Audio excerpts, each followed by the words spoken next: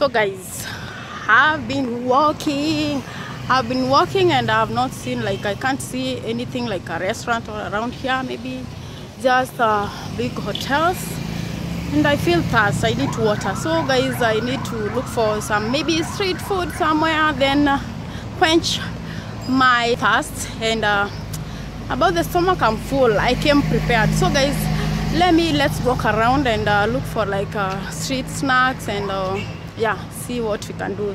So I've been walking around, I've not yet found any. My mouth is already dry.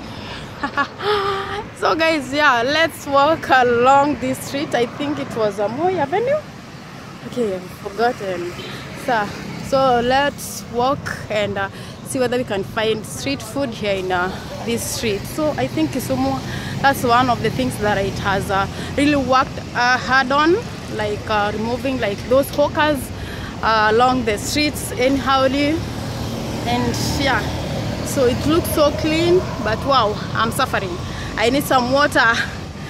And so guys, so yeah, let's walk and see whether we can find some street food and try and see how they look like, what they sell, yeah, something like that. So I think I'm on the other side of like park, yeah, heading back home because I feel tired already. So let's do this.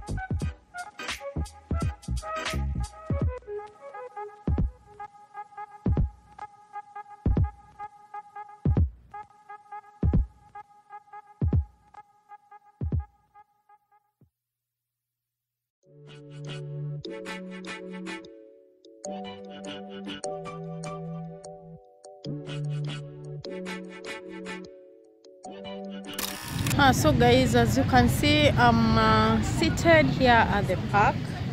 Okay, sorry.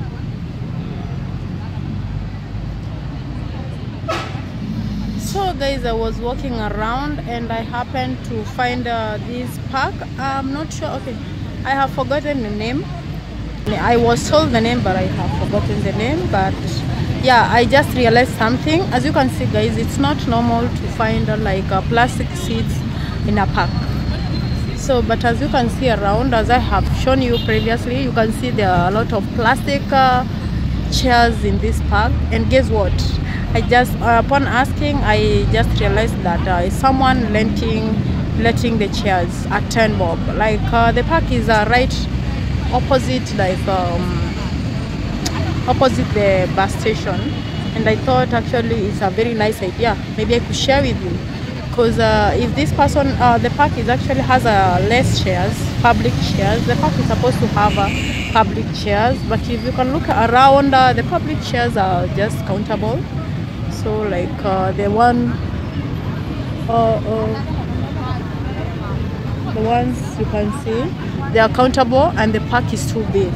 And as usual, as you all know, if you are from a certain town, you know that there are those women who are in the market. Most of the times they have some chamas.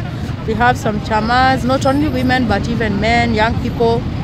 Nowadays they have chamas whenever they have their own business, and those people need to meet on a daily basis. There are some chamas, there are some groups which meet every day. So those people need somewhere to meet and to sit, talk, and maybe have a word, like the ones behind me. You can see there are some women who have gathered around here to have a talk on their chama, to contribute. Chama is a group of people which they have created. They come together, they contribute, then they save, then yeah, give to someone else, to someone amongst them. Then the next day they contribute and give the money to someone else. So that's what we call chama. So those people need somewhere to sit, and for that reason those people cannot go to hotels to rent a room. It's either they look for somewhere down on a tree, then sit under the tree, then sit top. So this person, the owner of the chairs, thought of an idea of renting those chairs. He bought the chairs, so he rents those chairs at 10 bob. So very early in the morning, the person is here, the owner of the chairs is here, and he lends the chair. Any person who wants to sit, go to him. They give you a chair and you pay 10 bob after you are done with it. So okay, how do I mean? Upon calculating, actually this person actually makes close to 2,000 shillings a day, because if actually you receive 100 people sitting in a day, that's 1,000 shillings.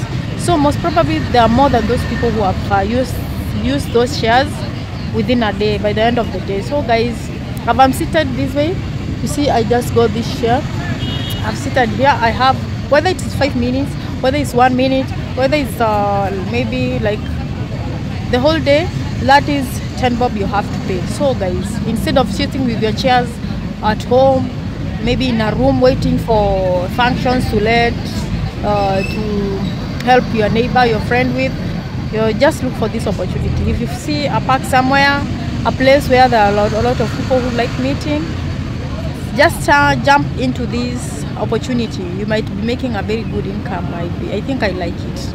I like it. It's a nice idea, and I thought I should share with you guys.